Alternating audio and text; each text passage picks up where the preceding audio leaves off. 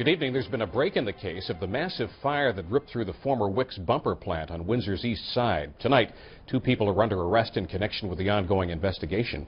CTV's Gina Chung joins us now with details. Gina. Well, that's right, Jim. The fire tore through the abandoned building late last month, causing extensive damage. Windsor police say detectives acted quickly, and just over 2 weeks after the blaze, 2 arrests have been made.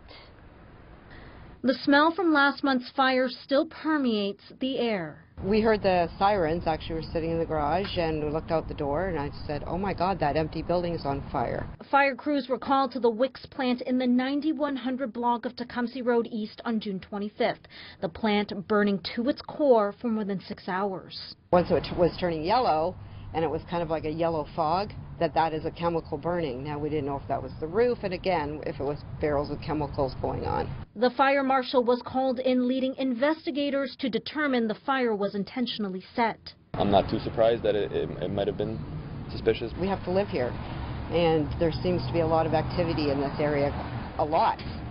The last thing we need is fires. Arson investigators took over the case and determined the fire originated in the southwest corner of the building. On Thursday, police arrested 2 people. Sergeant Matthew Dasty says the suspects are acquaintances. We had a 16-year-old person from Windsor, a young offender, who's been arrested and charged with arson, and then also an 18-year-old Tecumseh man who's been arrested and charged with arson as well. News of the arrests quickly spread throughout the neighborhood, easing the minds of many.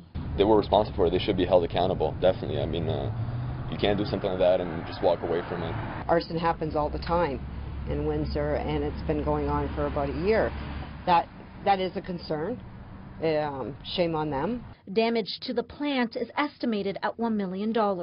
These things can take a lot of time, a lot of resources to investigate as well. So, kudos to these officers who conducted the investigation. They did a lot of legwork in a short period of time.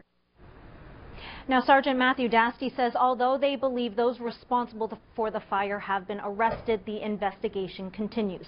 Police couldn't go into detail as to what more they are looking for, but they are still asking anyone with information to call police or Crime Stoppers. So pretty quick here, Jim. Gina, even though the plant was no longer in use, that $1 million loss is a real drain on the taxpayer. Oh, absolutely. That's right. Gina Chung with our top story tonight. Thank you.